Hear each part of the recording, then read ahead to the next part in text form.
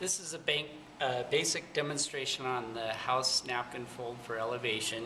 It is called the Sydney Opera House. It's a very easy fold, and there's a little trick and wording to remember how to do it. So you take your napkin with your seam down. Make sure your hands are clean before you fold the napkin. And we're just going to basically go hot dog, hamburger, and then we'll fold it to the seam, taco, pizza pie. Can you repeat that Sure. one more time, just to make sure we get it?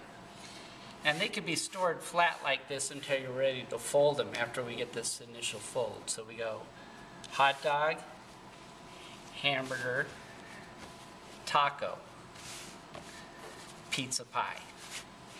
And this fold can stay there and be stored. And then when you're ready to put it on the table, I usually insert my finger this way to hold it. And then you can peel the layers out of the opera house. So they just fold out like this.